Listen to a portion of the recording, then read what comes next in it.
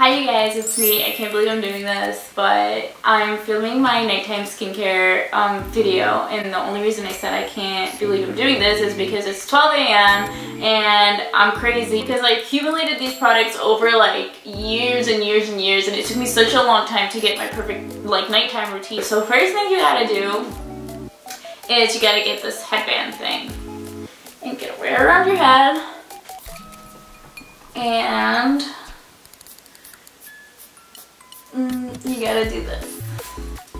These are the simple cleansing wipes right here. These are makeup remover wipes, and I like to use these first before I do my cleanser, just to get like all the makeup off. Right now my makeup has been on like all day, so it looks like complete crap. Don't judge me, I don't care. I'm just doing you guys a favor by filming this video. I mean, I hope it's a favor, I hope you learn from it. So you want to make sure you get all the product off your face, mostly with this wipe. I like these wipes because they don't burn, and I don't think they have a lot of alcohol in them.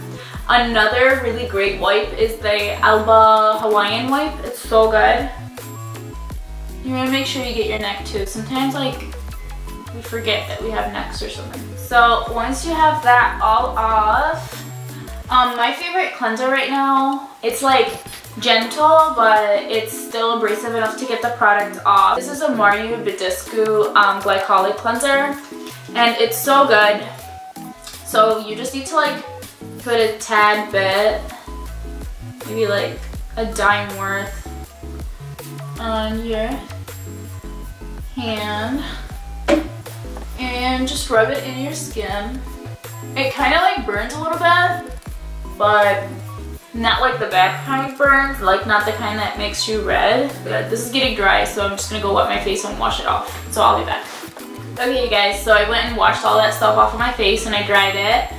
So for a toner, I actually make my own toner, or astringent, whatever you want to call it. So I just put like, I just take a little water bottle that was originally water, and up to here I filled it with apple cider vinegar, and then like maybe up to here I filled it with rose water, and then the rest of it was water, just regular water.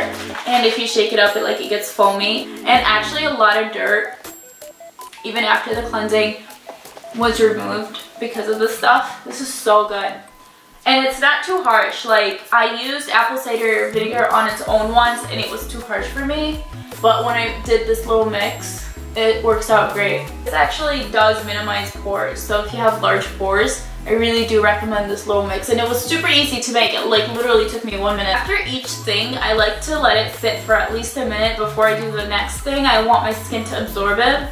This always stays in the fridge just because cold water minimizes your pores even more, and it just feels so good. Like, I keep a few things in the fridge. I keep this in the fridge, and this is not in the fridge right now because I just took it out. But I also keep my Mario, as you can see, I'm obsessed with Mario Badescu, but I keep the rose water spray in the fridge, and whenever I come home I just open the fridge and splash it in my face, and it feels so good. You can splash this one if you have makeup on, or if you don't, which is super awesome. I've been using the same moisturizer on my skin day and night forever, and it's just amazing. Like, it's been working for me. Since I started using it, I felt like my skin was a lot softer, a lot more calm, and a lot more neutral. A lot of discoloration was gone. I'm just obsessed with this moisturizer. I don't know if I'll ever switch, but it is the Alba Hawaiian Aloe Green Tea Moisturizer, and it's from Target. Since it is mine, I don't mind putting my fingers. My fingers are clean. A lot of people like to use like a spatula or whatever, but I know I'm clean, so. And you'll see like a difference instantly. So for my eye cream, I recently found out about this product and I really like it, and it's called the Prescriptives Vibrant C Eye Cream. So now that my moisturizer is absorbed, my last thing that I do, and this is so great, when I discovered this product I felt like $1,000,000. And this is the brand and how it looks. It comes with like a little dropper. When I asked the lady how to use this, she said that you put like a couple drops on your face, like maximum 5. And the last thing I do, and I've been doing this because I felt like my eyebrows on this one, like from the bottom, are falling out a little bit. So I got a bottle of organic castor oil. And I've been doing it for the past week and I already see a huge difference. And you can like rub the rest of the castor oil into your lashes. So yeah, this is it for me. I mean, if I want to be a little bit extra that night, you can like spray a little bit of this, but I already put my serum on. I don't like to put anything over it. I could probably do this around my neck. I hope this video was informative to you guys. So thank you guys for watching, and subscribe and like and comment. Please ask me anything you want. Like, this is just what works for my skin, but because I'm in the beauty industry and I like see clients all the time and I have my cosmetology license, I can help out with any skincare type. So just comment your question on what you'd like to know and I'll try my best to reply.